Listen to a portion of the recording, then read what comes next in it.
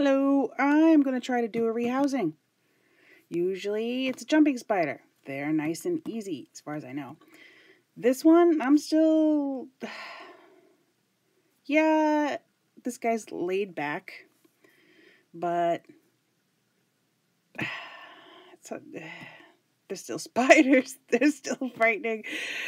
And he's on a hunger strike, so I don't even know what to do about it. I mean, I'm calling it a he, but I should call it a they, but... obviously, Arizona blonde tarantula I picked up at a reptile show a couple months back. Aphon, I can't even say it. Opelma chalcodes. He was on my wish list. He's the prettiest brown you've ever seen. I'm always leery on opening this up, but he is pretty, so you'll get to see him when I try to. I've seen people walk them from one enclosure to another. It's frightening. I'm going to put him to the side, and you'll get to see. I'm just using some stuff I picked up from the local PetSmart, though I prefer Petco. They're what I got. And I picked this perfect little guy up at H Mart. I did these holes yesterday, all the way around. Got rid of 2 sets of clamps. Had to keep the washer. I know there's a better word for it, but I can't think of it right now. Because it's the only way this will lock on. But at least the lockings on both sides are gone. Because it, every time I touch him, he kind of looks to find out what's going on. But so we'll try it out. You can probably hear the humidifier behind me, but that's okay because it's winter time here, and so when I'm home I get to run it and the heater. But my little guys live in their own little enclosure.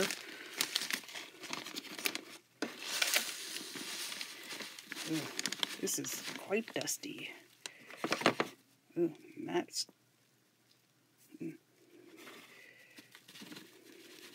He'll have a little more. I have yet to find the perfect hide for him. He is tiny, but... good Lord. Is that a rock? Guess it adds texture. At least with this, he'll be able to dig more. I mean, it's not much of an enclosure. I'm going to use his water dish, which is really just...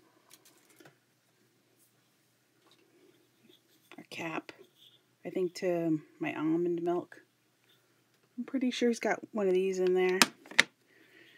It's a little bigger so that he doesn't knock it over. And since he is from Arizona,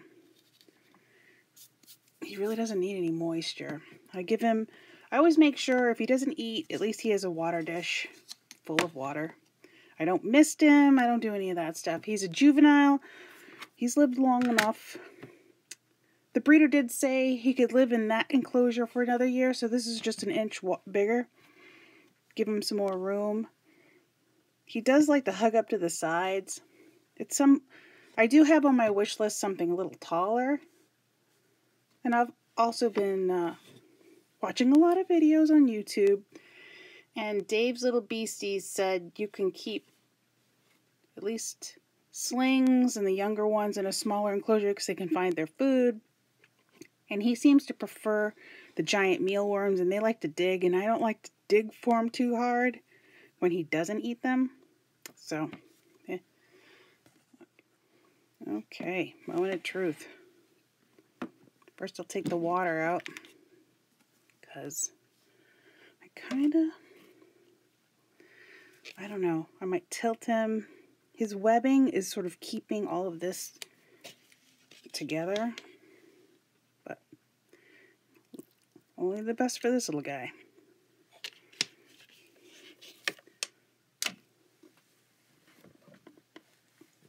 Maybe I will mist it just a little. Not like it does any difference.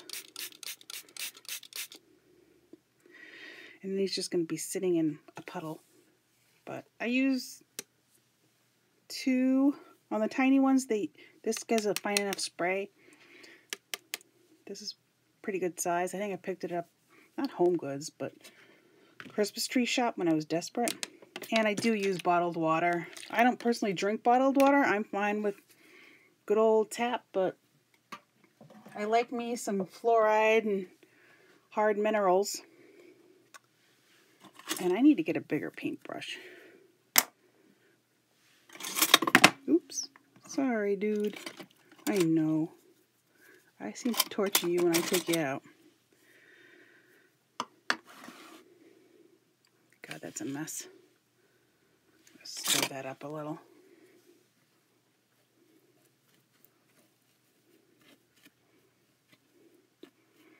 Eventually I'm going to find a good hide, but he's good at bulldozing whenever he wants to.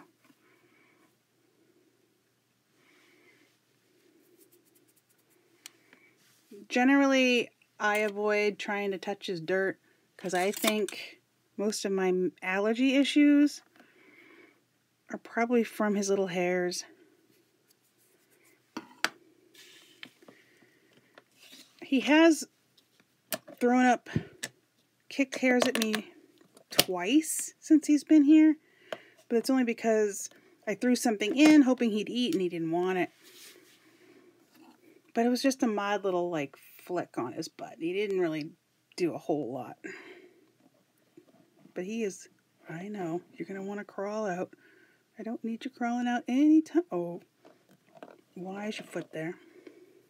His foot was on the little water bowl. I know he wants to come out. He always sort of does. But that really makes me nervous.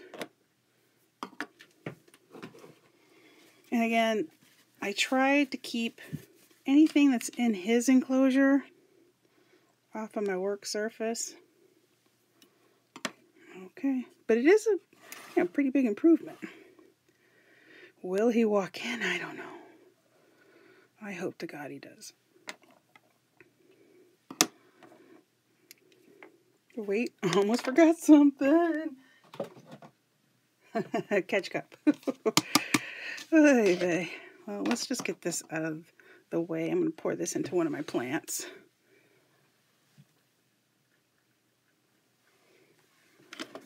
And I usually keep these. Okay. I do have to sort of empty my work surface. Minor production issue. I was going to put a tray under here, but no time to.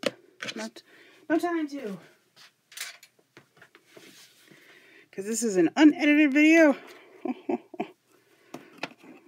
I am very nervous and very anxious. But I got the catch cup. I've got this. I know he's relatively slow. Oh boy.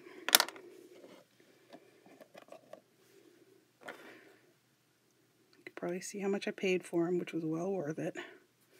Okay, dude, please do what I want you to do. Please don't be fast. Okay, come on. I'm letting you out. Isn't that exciting? I never let you out before, but I've only had you since early November. Come on. Please cooperate. Oh no. That way. Oh no. There you go.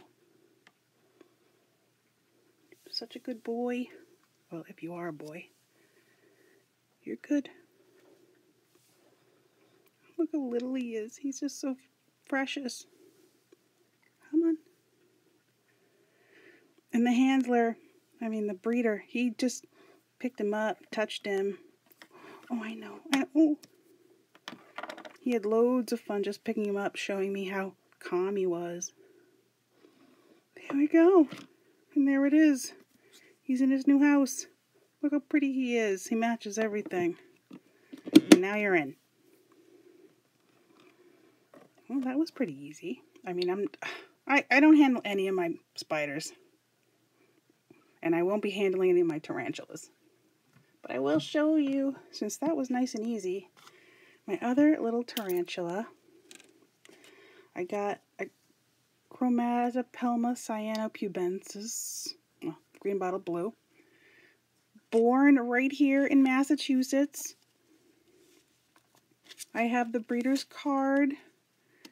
She usually does pythons, but look how sweet that is. I don't know if you can see him really good, but